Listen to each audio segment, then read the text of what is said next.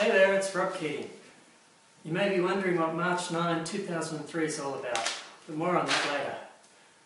As you probably know, it's NBA Finals time and Chicago Bulls are 1-1 with the Brooklyn Nets after a great Game 2 in Brooklyn. Plenty of energy by Joakim Noah helped get the team that win, which was vital on the road. Now the series heads back to Chicago today. As you can see, I'm a bit of a Chicago fan, having followed them since the early 80s. The reason why is I am a tourist and I just love the logo, and I just happened to hook up with the Bulls, and then MJ came along, and you all know about Michael Jordan and the Chicago Bulls and what happened once he hit the team, and the rest is history. Just happened to be lucky enough to have that team as one I follow. It was a great time. Also, Luke Longley played for the Bulls, and being an Aussie, it was great to follow him, and Luke Sencher, who unfortunately didn't have the same success as the other Luke from Australia. But anyway, March 9, 2003, what's that all about? That was the day Derrick Rose was cleared to make his comeback to the NBA. But we haven't seen him on the court just yet, at least not in his game suit or ready to play. He's been out there practicing, teasing the fans.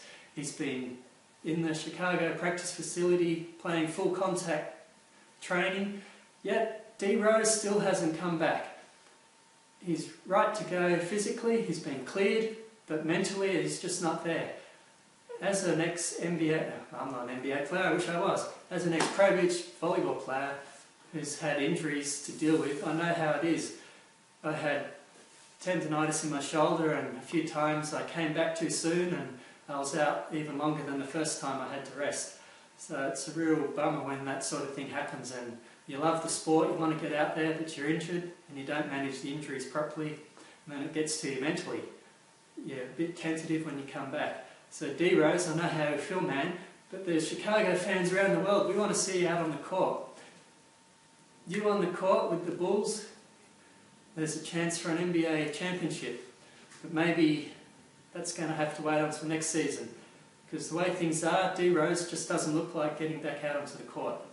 It would be a great thing to have him there, and who knows how far the Bulls could go. Last year they were tipped to go all the way, but then unfortunately we saw what happened. Almost a year to the day now, he fell to the court clutching his knee after the Chicago Bulls had pretty much put the Philadelphia 76ers away for the night. He should have been off the court, and who knows what would have happened.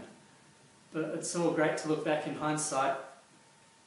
You never know what might have happened if he was off the court. He could have done it next game, he may never have done it. But anyway, it happened, and the guy has dealt with it. He's put in a ton of work to get back on the court. He's been practicing and practicing, dunking, shooting, full contact, but he's still not ready to go into the games.